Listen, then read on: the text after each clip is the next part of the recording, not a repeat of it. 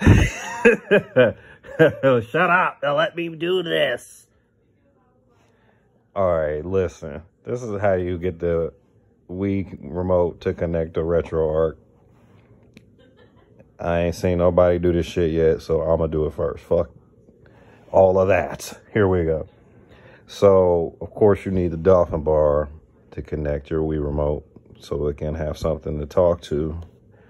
You can get those on Amazon for $30. I forget which kind it is, but I'll try to figure it out later. So once you get that, you set that sucker to 4 and you sync your Wii remote by pressing sync on the dolphin bar and 1 and 2 on the Wii remote, which should look like this, right? So what you do is you go down to your game.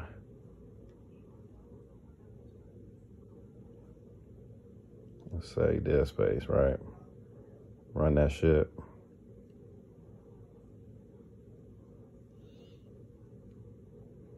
Mine's already in process, so it's probably gonna work out the gate.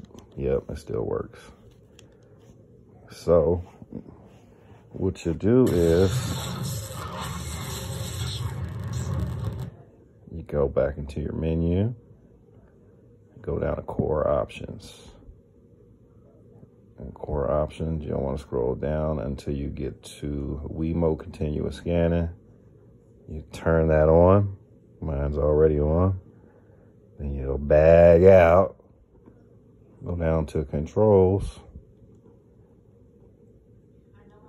And set it to real Wii remote. And now if it's already set to that, you're going to want to change it. Go back, change it again. You'll feel your remote connect. Bag out. And before you play the game, push the wrong button. Before you play, just restart. Gotta restart first.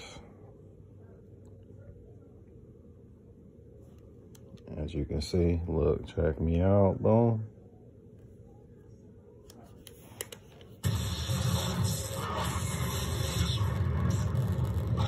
Get you one of these anywhere at your local store. Sell secondhand knickknacks.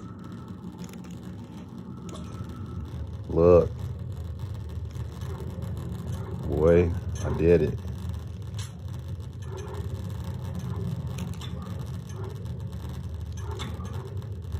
Look at that.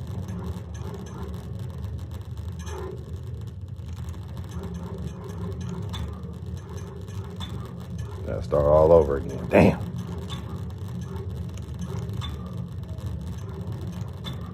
That's it, baby. This is a long intro, so ain't nobody got time to be waiting and do all that.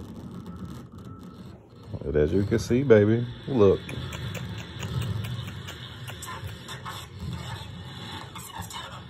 Yep.